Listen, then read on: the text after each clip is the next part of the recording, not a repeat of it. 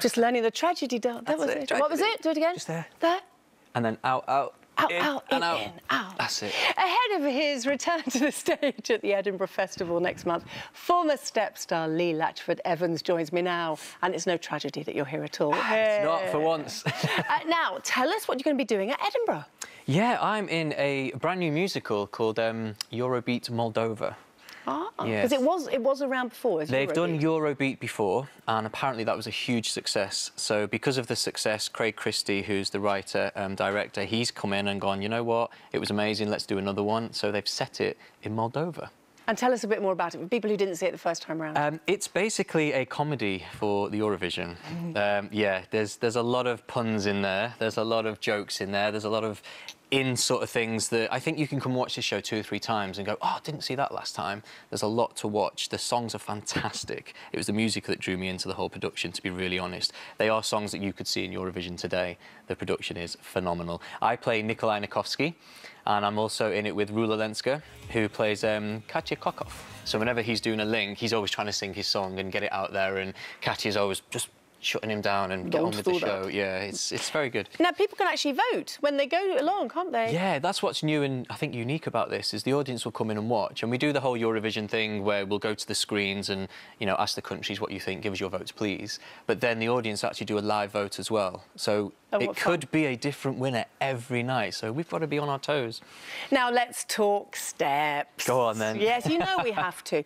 OK, so it's 20 years next year since you formed. Makes me feel old. Oh, don't be silly. The grey bit's coming. No, you haven't. Terrible.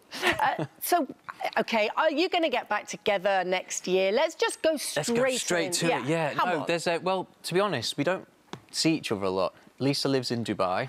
If you don't know that, Lisa lives in Dubai.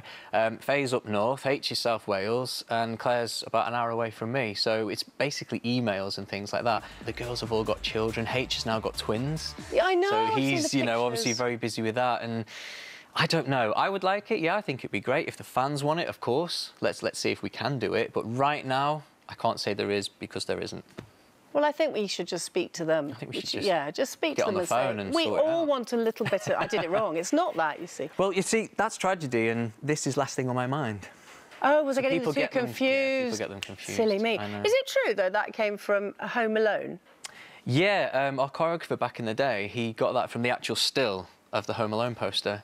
So I think it's more like that, isn't it? Yeah, he's like that. Oh, there we are. And then he sort of made it into more of a tragedy. Maybe some people might have thought when you were singing... Possibly, yeah, that's where it comes. I didn't. I loved it. I absolutely loved it. Hey, look, we were Marmite, weren't we? You either hated us or you loved us. It's just bringing that fun back, isn't it? I think good. Well, I hope you do get back together.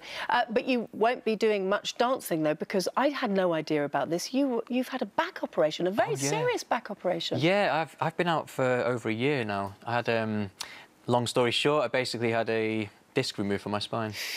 So, yeah, it wasn't... What did you done? Wasn't the best. No, that's very serious. Yeah, more serious than I thought it was going to be.